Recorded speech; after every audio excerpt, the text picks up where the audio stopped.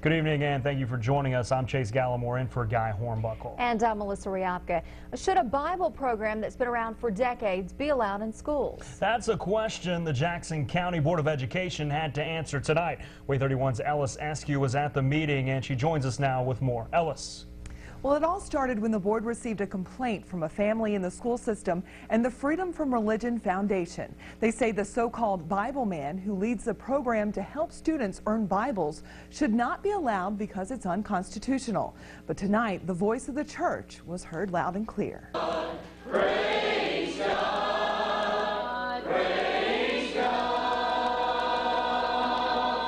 It was a packed house. More than 100 people showed up to make their voices heard. We're here today just to make a show to say, hey, Christianity's in and we love it, and we're glad that this country is founded on it. The board went into executive session to discuss the possible litigation. It had to decide after 30 years if it's going to allow the Bible man to continue his program in the schools. We just wanted to push to have our county give an option for children to hear the Bible man come back. He's been part of our county so long, and our children appreciate and love it, and we just feel like that our children value it. While the complaint before the board cited violations of the Constitution, Senator Shadrach McGill says he doesn't believe in separation of church and state. No, I don't believe that you keep God out of state. Church represents the body of Christ, Christ being the head of that body, and no, I don't believe in that separation. While the board met, the people sang.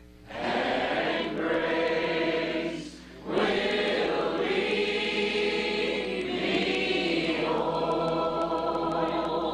And prayed.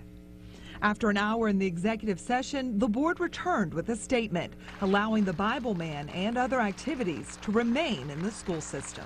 It shouldn't be the country we live in that the minority forces their rights and beliefs on everybody else. You know, we respect and want to respect everybody's right, but we want ours respected too.